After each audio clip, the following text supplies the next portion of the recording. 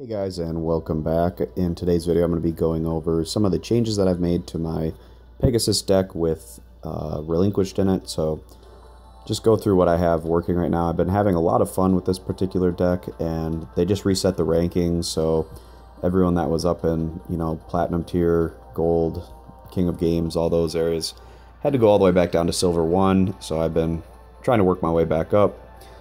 Just reached Gold today with this particular deck, and hopefully I continue to work my way up. But I have 2 Relinquished in here, as well as 2 Black Illusion Rituals, and you get those by obtaining Pegasus and also working your way up through the Toon World event that's been going on recently.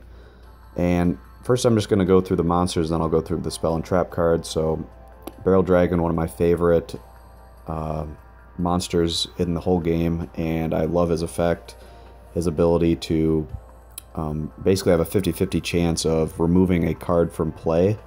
So if your opponent, for instance, has a card face down in defense position and you don't want to have it flip and affect you in any way, using that effect of the Barrel Dragon can get that card off the field and potentially get rid of the risks that come along with battling a face-down defense position monster. And then the other high-star monster I have is Sangha of the Thunder, and this is another card I really like the effect of. Once someone declares an attack on you, you can reduce their attack to 0. So minimally, if this guy's in defense position, it's going to do 2,200 points of damage to their life points, and if he's in attack mode, it would do 2,600. You can only use that effect once, but still a great effect. And another reason why I bring Sangha of the Thunder is because, let's say you're going against a Mako who's going to have Suijin, and then, he probably has his Umi field effect, and that's going to increase Suijin's attack by 200, but it also is going to increase this guy's attack by 200 because he's a Thunder, and Umi's field effect also increases Thunder by 200, so then this guy's going to be at 2,800 attack, and Suijin will be at 2,700 attack. So you'll be able to out-battle him in that situation. Let's see. I also bring Hain, like his ability of flipping him over to get rid of an opponent's card, especially if I have something like Relinquished or a high-star monster on the field. I can have Hain out there, flip him, and get rid of whatever, face-down defense position monster that they might have that poses a threat. And also it works well in, let's say they have, a monster that they had to tribute summon or ritual summon or something like that, flipping Hain over and making them put that card back in their hand. It could be difficult for them to summon it. I also bring Sphere Karibo, which is a very common card that people bring even if they don't necessarily have ritual cards. Its ability to block an attack of your opponent can be game-changing, but also the fact that I'm ritual summoning Relinquished, it can help with that scenario as well. I also bring Yomi Ship because I really like its effect of destroying whatever monster destroys this card. And I also bring a couple of higher attack 4-star monsters just in case I'm having an issue getting Relinquished out on the field or getting one of my 7-star monsters out on the field. It's nice to have a 4-star monster that has high attack and defense, so I'm bringing Arsenal Summoner. And he also has a flip effect where you can add a Guardian card from your deck, so I also bring Guardian of the Throne Room. And also this guy has a pretty high attack and defense for a 4-star monster. I'm running 2 Skelengels in here, another card that I like the flip effect to get that extra draw, which is always coming in handy. And then in this deck I'm bringing 3 Bubonic Vermins.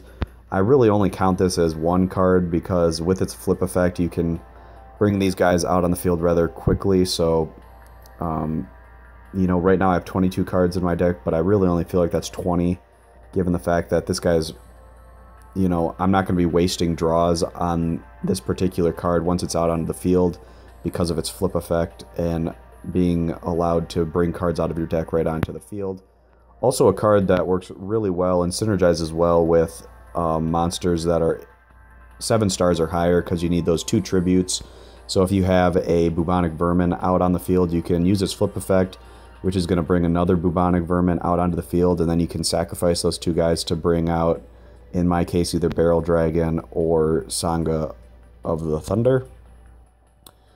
And moving on here to my spell cards, I got Stray Lambs, another card that synergizes very well with 7-star or higher monsters because you can put those 2 lamb tokens out there, and then on the same turn you can set your 7-star or higher monster in defense position. I'm bringing Shooting Starbow. I figure I need at least 1 card that either reduces the attack of my opponent or increases my attack, and this one is going to reduce the attack of my opponent by 1,000, so that potentially gives me the option to defeat a monster that I might not otherwise be able to defeat with the monsters that I have. I always run a D-spell in case I want to get rid of a field effect or some other continuous spell card that's on the field. 2 Black Illusion Rituals to get relinquished. I'm bringing a Messenger because I really like its effect. And this card pairs really well with something like Yomi Ship or Hain because you can potentially get 2 monsters out on the field for the price of 1. And then I'm also running 2 Trap Jammers. This is a card that I've really, fallen in love with lately. Because you go against a lot of guys that have Messenger or other trap cards like Mirror Wall or other really annoying things, and it's just nice to have that Trap Jammer in your back pocket to potentially get rid of these game-changing trap cards. So I'm running 2 of those right now. You might just want to run 1. It just kind of depends on what you're looking to do. But I really have been enjoying having these Trap Jammers in my deck, and going to be adding these cards to a lot of the decks that I've made in the past for other characters in this game as well. And then the skill that I'm using is Master of Rites. Oh, I can't look at it unless I'm editing deck, but basically what Master of Rites does is if you take 1800 damage on a turn or more, it allows you to, instead of doing a normal draw, you do a summon draw, which allows you to draw from whatever ritual summoning cards you have. So in my case, I'd be drawing from the Black Illusion Ritual and Relinquished cards. It doesn't guarantee that you're going to get the exact card you want. So say you have Relinquished in your hands and you use that ability, you're going to have a 2 in 3 chance of getting the Black Illusion Ritual card, and vice versa. If you have a Black Illusion Ritual in your hand, you're going to have a 2/3 chance of drawing a Relinquished in that scenario.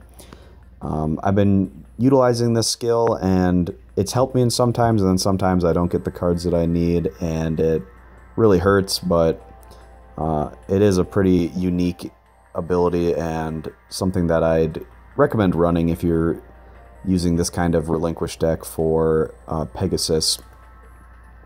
So that pretty much goes over the cards that I have in this particular deck.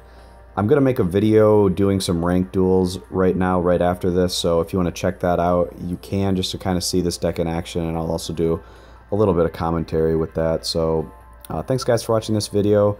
You can subscribe to get more of this content in the future. If you want to express yourself in the comments or have any questions, you can go ahead and do that, and also any thumbs up are greatly appreciated. So thanks guys for watching, and we'll see you in the next video. Bye.